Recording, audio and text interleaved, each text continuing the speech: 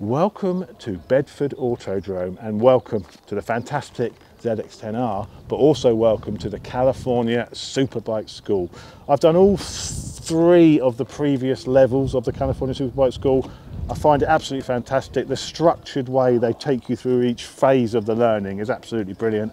Today I'm doing level 4, which is the one where basically you can go back and revisit anything you want to spend a little bit more time developing. So the other track days I've had, I've realised where I'm weak. So today we're going to concentrate on the areas I'm weak to make me a better overall rider and hopefully someone who can ride a ZX10 without falling off this time.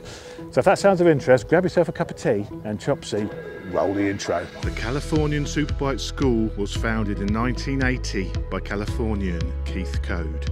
Keith's books, videos and schools were the first to make that knowledge available to everyone globally. Each skill builds on the last and creates a complete package of rider control and confidence. The school operates on a 3-to-1 student to coach ratio and its syllabus consists of 4 levels of training, each of which is delivered in a single day. Each level covers a range of technical skills and drills which are taught off track and then practice on track. The course can be undertaken on your own motorcycle or one of the school's brand new Kawasaki motorcycles can be hired. Today I'm riding the ZX10R and today I complete my level 4 training.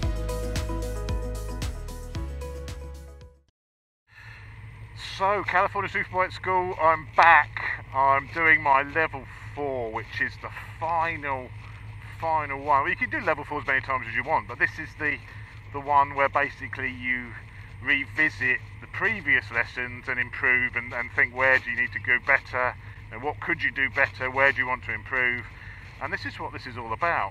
I find I'm suffering with visualization, like lines around a track, finding reference points for braking, because you should be picking up reference points as you go around a new circuit. You should be finding reference points to see where to start braking, where to turn in, where to, the apex of the corner obviously, and where to go on the gas, and and then you need to set that up in your mind for each of the corners of the circuit. I'm not very good at that. I just tend to go out and sort of just evolve and not really pick anything up. This is the second session. I've sat down, had a briefing with my coach. I've also had a briefing with the level 4 liaison. Basically he said all pretty good. On this final corner before the straight, I need to work on the corner exit. I've got my turning points all working quite well. I've just got to look at where I'm going to be, where I'm going to end up. So I'm hitting the apex, but then where's my, where am I looking? It's all about vision. I wanted to work on my vision today, and it's where am I looking? Where should I be looking? We've been taught this already as part of level 1. That was 3-4 years ago. It's brilliant to sort of recap on this vision thing, because it's the vision stuff makes a huge difference, to your speed on track. If you got your vision sorted and you're turning in, you got turning and reference markers on the track, you can then increase the speed using those reference points. And I haven't really been doing that, so I'm limiting myself of how fast I can be, and very unsafe I can be as well, because there's always a risk I may run off track and stuff like that if I'm not being consistent with my lines. So that's what I want to work on today. Hi Jane. Yeah, I'm good. Visual skills again. Okay, how many gears? 2 gears I believe. Or one gear and no brakes. It's 2 gears, no brakes. Perfect. She's lovely, Jane. Jane basically runs this whole place. She is lovely. She's a nurse and she done herself in the line of duty. So I'm now 2 gears, no brakes. But the reason they say no brakes, it's so you've got time to learn. Otherwise you just end up going too fast. You need time to learn. And that's my mistake when I do a track day. I don't give myself time to learn. I just go straight out the gates, and not spend enough time getting the basics set up and finding all the reference points I need throughout the day, And by the end of the day, my speed's there, but I've still not got the reference points sorted and my lines are still terrible. So that's what I want to concentrate on. I've got to start doing the 3-step, which is basically where you sort of look up the track. So you find your turning point. Then you look at your apex. When you're sure you're going to hit the apex, you then look at the exit point. So you're stepping your visual. So you know that's what I've got to try and work on now. Turning points, exactly where I thought it would be. Apex, and then look up, lift your vision up the circuit.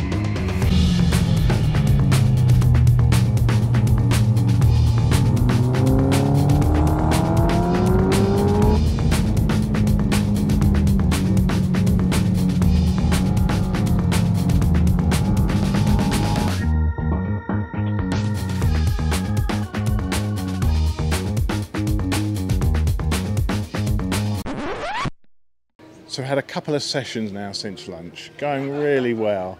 Still working on my sort of two-step, my vision, skills, but just moving them to, I'm sort of sorting a corner out and then moving to a different corner and sorting that out. In the level 4 they've also got a bit of video of you, so you can, when you go break down in the briefing, they see a bit of video from behind you and talk about your lines and you know what your body position, etc. if it's needed. But yeah, I'm still looking at the vision stuff, so we're going to turn 1 and the small little chicane. We're going to do a little bit more work in there because I'm sort of vision's narrowing in a bit on those smaller corners rather than opening vision out and looking around the corner. I'm sort of narrowing in a little bit, so I've got to try and work on that. But it's been really good, really enjoying it. Can't wait for the next one. Last session, still doing the visual stuff. Been working on that all day, trying to perfect it at different corners. And I've got to work on this corner. Just opening the corner, you know, looking around a bit more. And the little tight stuff, I'm becoming a little bit narrow vision. You know, my vision's becoming narrowed. But the idea is to improve that. It's the last session, you know, I don't want to bin it. I've been there, I've done that. I don't want to bin another ZXR. So I'm going to take the time. Not go too mad, you know. It's a school day. As I say, I've been all about visuals today. Again, I've got traffic. Don't fixate on the traffic. You know, make sure you're going to get through. Then attack the corner as you normally would.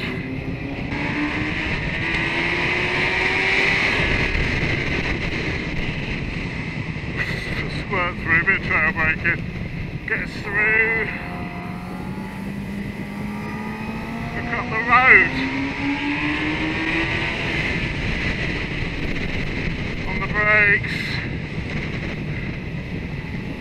Look up the road again. Slowly roll on the throttle. It's Glenn's brilliant. I mean, look at his body position and his style. He looks absolutely fantastic on that bike. Need another gear, really.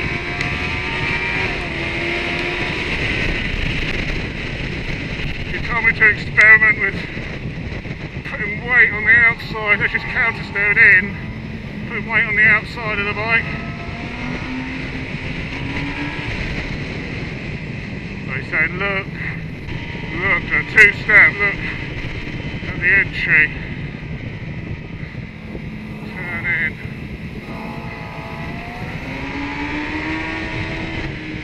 Stay on his tail, he's saying. On this one, hold the car, get this corner speed.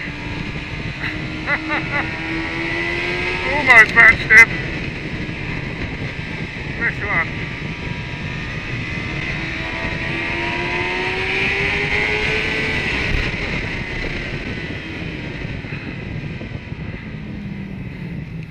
Go around the corner. Look up the road.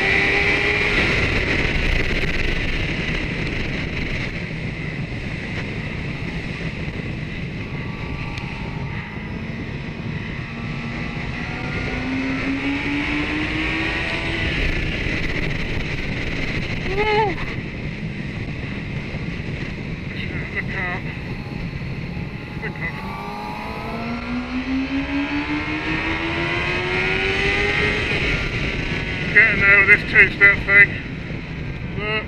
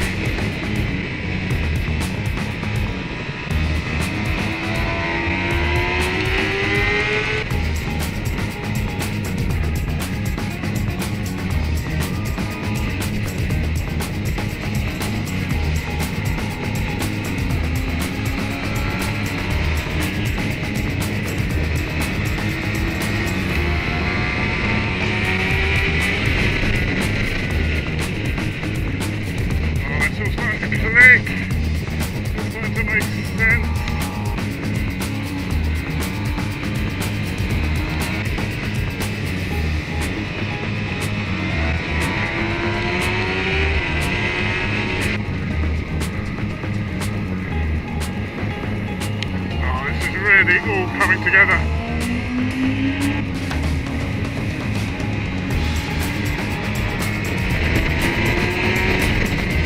Amazing.